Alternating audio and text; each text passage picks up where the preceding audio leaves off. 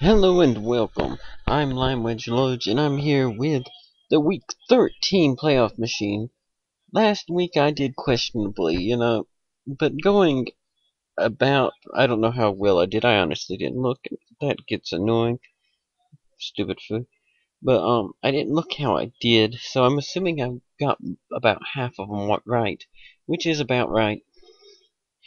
And I'm still haven't uploaded the last one, even though the week's already over. Oh well, I'm gonna upload this one, hopefully tonight, and go ahead and get it out of the way. And that way, all my predictions will be up before the week happens, even though I did the other one before last week started. But anyway, on to the picks. First, the Turkey Day games. Right now, the Lions, you just can't go with the Packers with their quarterback. I know the Lions played terribly against Tampa Bay, but the Packers quarterback right now still isn't even as good as Mike Glennon last week, so quarterbacks are huge in the NFL for some reason. Raiders at Cowboys. It pains me to pick the Cowboys, but I gotta pick the Cowboys. The Raiders aren't playing too consistently, and the Cowboys looked semi-good last week. And then the last Turkey Day game is the Ravens and Steelers. This matchup could really go either way, but the Ravens are a much better home team, and I think they'll take this one.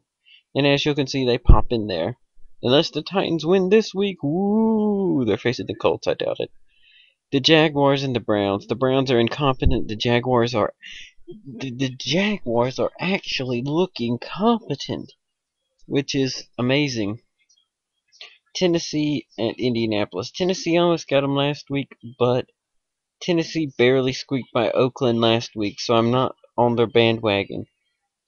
After a bad game, the Colts have to have a good game. That's usually how it works with the Colts. Hopefully. Don't make me look bad again, Indianapolis. And now, the Bears and the Vikings. I want to be like, oh, last week's Bears thing was a fluke. The Bears got crushed by the Rams. But as I want to say it's a tie. I want to say the Vikings are just going to tie everyone. But I really don't think the Bears have got it together. I'm going to give this one to the Vikings and say the Bears need this week to sort out any cobwebs. Too bad it'll pretty much be too late for their playoff hopes. Oh, the Dolphins at the Jets. The Jets looked completely incompetent, but they were on the road where they are incompetent. I'm going to give the Jets the benefit of the doubt. Not that they deserve it.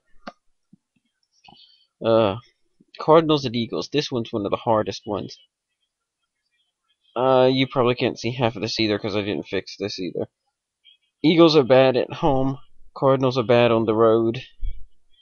I'm going to say the Eagles are improved and give it to them. I'm not sure about that. Yeah, really not sure about that. Most of the home teams have won, and that trend will continue as the Panthers outplay the Buccaneers. It's going to be a lot closer than I will like, but still. Patriots, Falcons continue to play better. The Bills fall apart in the second half of the season. After that amazing win last week, I want to say the Rams, but against so-so opponents, the 49ers are amazing. So I'm going to have to go with the 49ers there. Broncos at Chiefs. The Chiefs, I think, played like they are last week. They played as good as they actually are against the Chargers. They had a few bad moments, but the Broncos was a fluke. The way they played against the Patriots, you can't question that. I'm going to give the Chargers the benefit of the doubt here. They're getting the benefit of the doubt over the Bengals, who don't deserve the benefit of the doubt either. Neither of these teams really do, but one team has to win. Giants at Redskins. One of these teams has to win as well, and I'm going to think the Giants get back on the winning ways. This one comes down to the home team. The home team just has to win that game. Jaguars take down the Texans again. And just saying, if the Jacksonville Jaguars win out, they could, in theory, make the playoffs. I don't think that's going to happen, but still. Do I give the Colts the benefit of the doubt or the Bengals? Uh, I'm going to give it to the Colts. Not that I trust them not to blow it, but they should win that game. Should. I'm going to assume Aaron Rodgers can start, and that they'll win because Aaron Rodgers is able to start. Not confident about that. And even if he does start, if he's not 100%, the Falcons could take it, but I don't trust the Falcons either, so I'm assuming Rodgers will be competent enough. The Browns are the Browns, enough said. I'm hating myself for this, but the Jets are at home, giving them the benefit of the doubt. Lions at Eagles. Oh, two teams that could really blow it. Two teams that could really blow it. I'm begrudgingly giving the Eagles the benefit of the doubt because the Lions are able to squander it a lot. Steelers, I want to say do it because they're at home, and I'm going to say Steelers.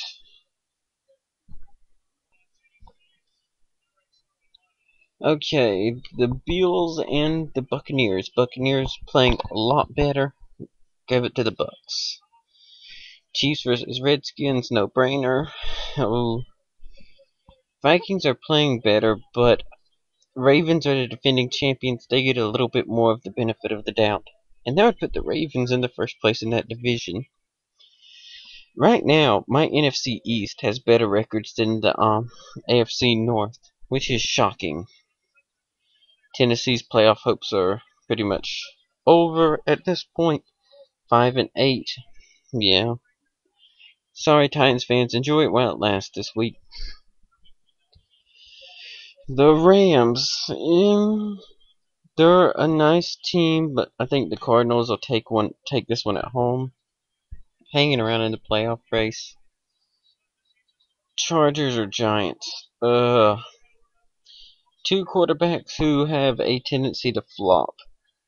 Well, I would say that the Chargers have been flopping a little less this season.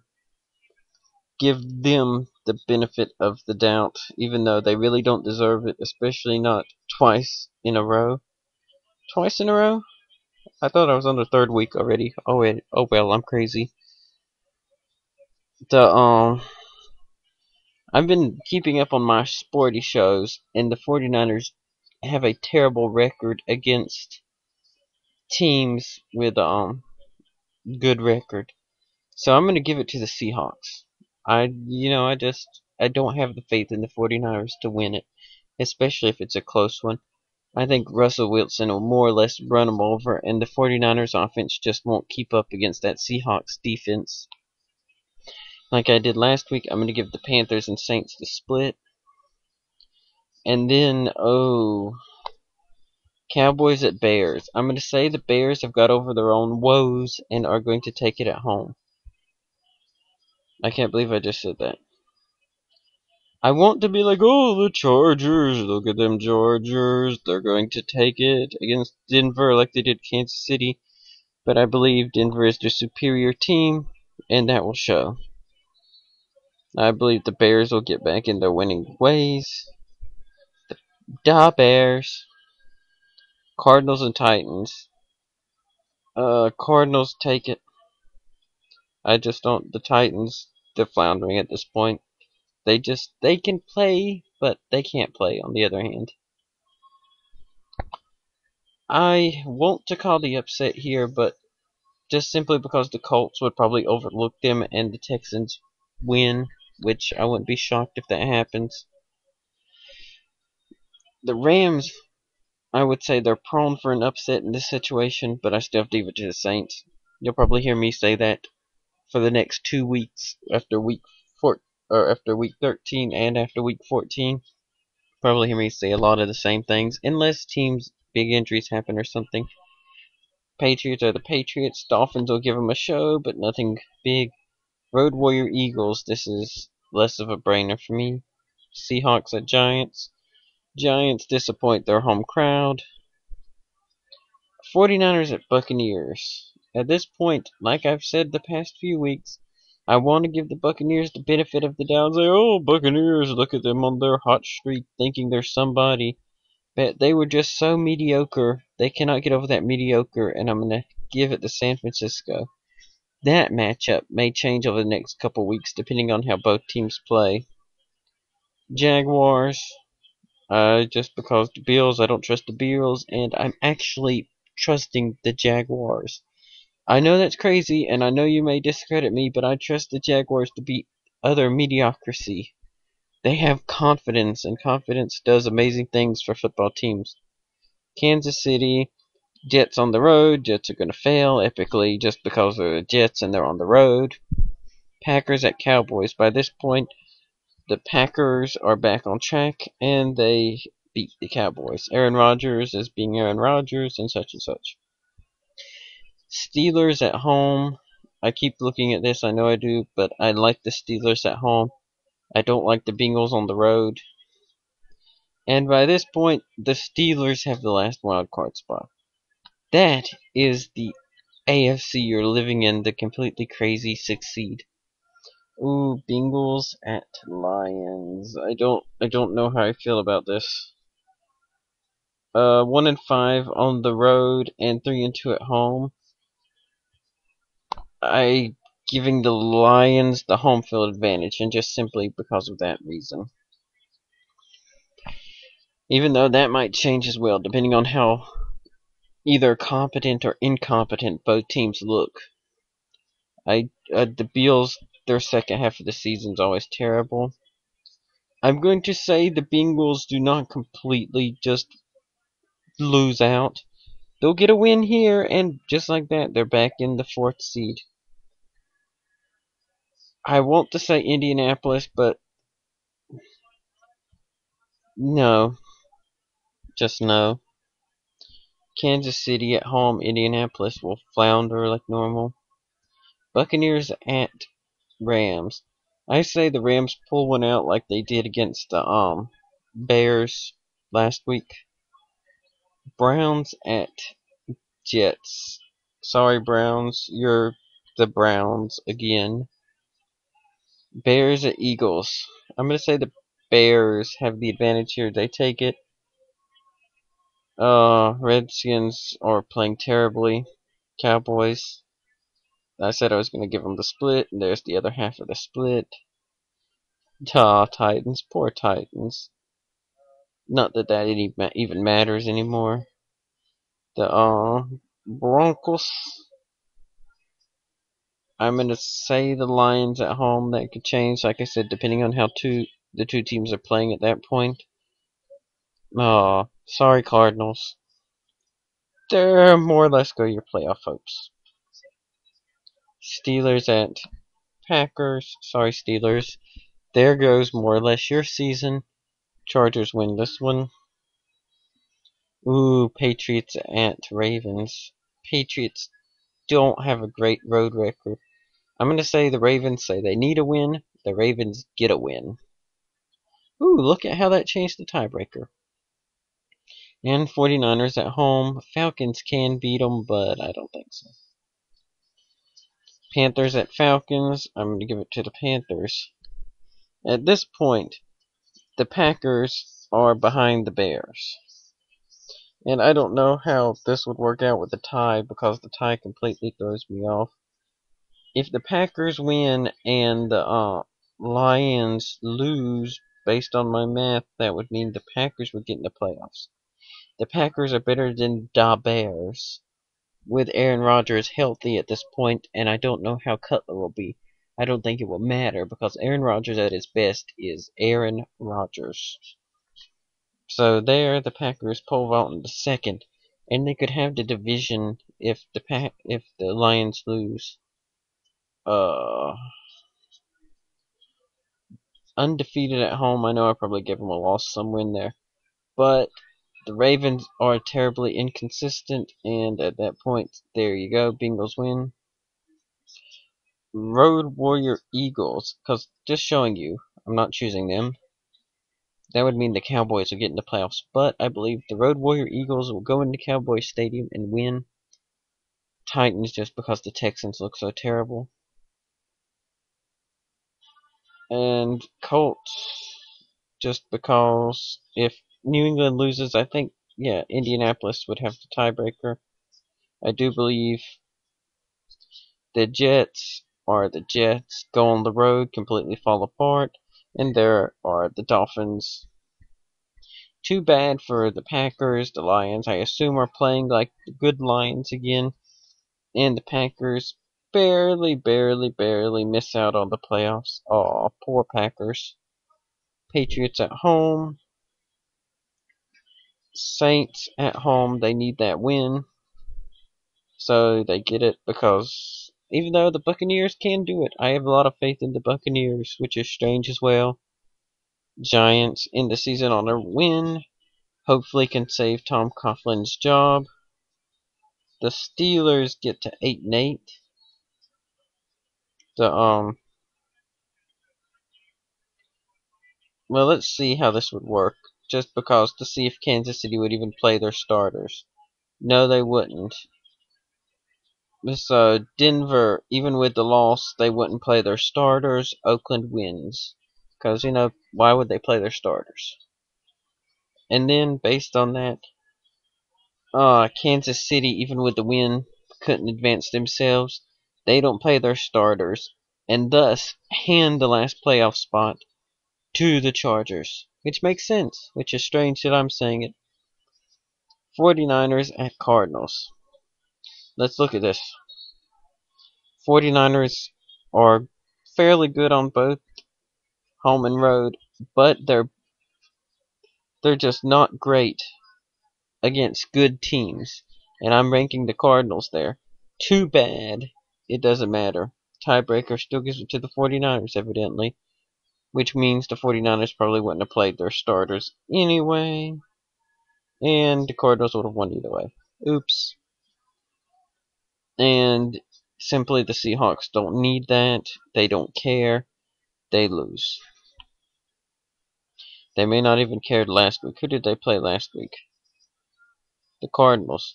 Which, if the Cardinals had beat them, that would have made the game a lot more meaningful because they could have afforded 2 losses. But would they have really not played their guys for 3 weeks in a row because 1, 2, and bye week? I don't think so. So I'm still giving it to the Seahawks. But that one right there is up in the air. So I'll leave you with that. I hope you enjoyed my power ranking sort of thing. Not really power rankings as much as how I think teams are going to do, but unfortunately I do not really account for upsets. I'm just like, oh, well, he's kind of there, maybe a little upset here, maybe a little upset there. Because, like, the Ravens beating the Patriots was a little upset, in my opinion. But how would these playoffs look to you? Oh, I almost forgot to go through the playoffs with this. Okay, starting in the AFC. At this point, the Indianapolis Colts are haphazard still. They never got their act 100% together. Chargers upset them. Chiefs go into Cincinnati, who's really good at home, but the Chiefs are like, this is our year! And Andy Dalton raises more questions as he flounders around in the backfield. Literally, he's on the ground a lot because of that Chiefs defense. That leaves San Diego going to Denver and Kansas City going to New England. I'm going to go ahead and do the AFC first. The Chargers go to the Broncos. The Broncos are all full of hype, but the Chargers say this is our year. Philip Rivers says this is my year. Philip Rivers upsets Denver after squeaking in the playoffs.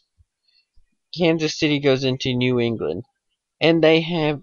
Oh my, stupid Fooey, I do not like you. I should have ended it a while ago without the playoffs.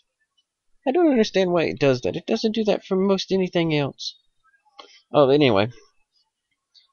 Kansas City goes into New England. It's a lot like the Denver-New England game, except this time, Kansas City comes out on top, setting up for a San Diego at Kansas City, in which Philip Rivers outduels Alex Smith in what's a point-scoring fest and a rematch, in which turns out a lot like the original match. Setting up for San Diego sitting in the Super Bowl. Everyone's stunned that San Diego's in the Super Bowl. I'm even stunned, and I came up with it. San Francisco at Philadelphia. San Francisco, like I keep saying, has some trouble against decent to good teams. The Eagles and Nick Foles will have a miraculous performance, and the Eagles win it. 5 seed Carolina goes into 4 seed Detroit, and the Panthers defense turns Detroit into cheese. Get it? Cheese? Packers? Detroit fans aren't laughing at that. The Panthers advance. Panthers go to Seahawks. Eagles go to Saints. This is extremely difficult for me because I remember at the beginning of the year when the Panthers weren't playing great. Neither were the Seahawks for that matter, and the Panthers still almost beat them. But Seattle's at home this time, and unfortunately for my Panthers, I have to give it to Seattle. Seattle has a little bit better offense and defense, and they're both a little more consistent. Unless Cam Newton truly evolves into Superman over the next few weeks, I wouldn't see the Panthers winning this game, but they'll be close. Now this is one of the unstoppable force versus the immovable object. Not just immovable, immovable. The Road Warrior Eagles go into the home-clad Saints. Saints are firmly entrenched, and the Eagles are coming in with a head of steam. Who wins this? I really don't know. Eeny, meeny, miny, mo. Will Nick Foles go into Super Saiyan mode, or will he go into lame duck mode? Get it? Chip Kelly, ducks, stupid fooey, stupid thing.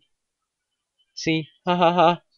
And no, the ducks will fly high, and by ducks I mean eagles. Chip Kelly and his eagle duck mutant hybrid. If they win the Super Bowl, I want them to rename the team instead of the Philadelphia Eagles, the Chip Kelly Super Eagle Hybrid something duck. I don't even remember what junk I'm saying. So it will be Eagles at Seattle in the NFC Championship game, and this is another tough matchup. I say this is where Nick Foles makes a repeat performance. He makes the Seattle defense look silly. So it's essentially a shootout. And anyone knows you do not go into a shootout with Goku. He literally cannot lose. That's how the storyline goes. I mean, I don't come up with the Dragon Ball Z storyline. The Eagles are clearly Goku and his merry men. That's the right series, right? Goku had merry men. Don't show me this message again. I don't know why I didn't click that while ago. I'm an idiot. Yes, I'm saying Goku and his merry men, and I say I'm an idiot to the thing that pops up on the screen. Hardy har har. So that leaves an Eagles and Chiefs, not even Chiefs, ha ha ha. Eagles and Chargers. They both start with a C. Chief. Yeah, kind of. Give me a break. It's 3 o'clock in the morning. I told myself I was going to bed over an hour ago. So, phooey on you for criticizing me. I say the Eagles and Chargers will play in the Super Bowl, and by dingy, the Eagles and Chargers will play in the Super Bowl, if only in my head. And this will be Nick Foles saying, I'm Nick Foles, I'm here in Philadelphia.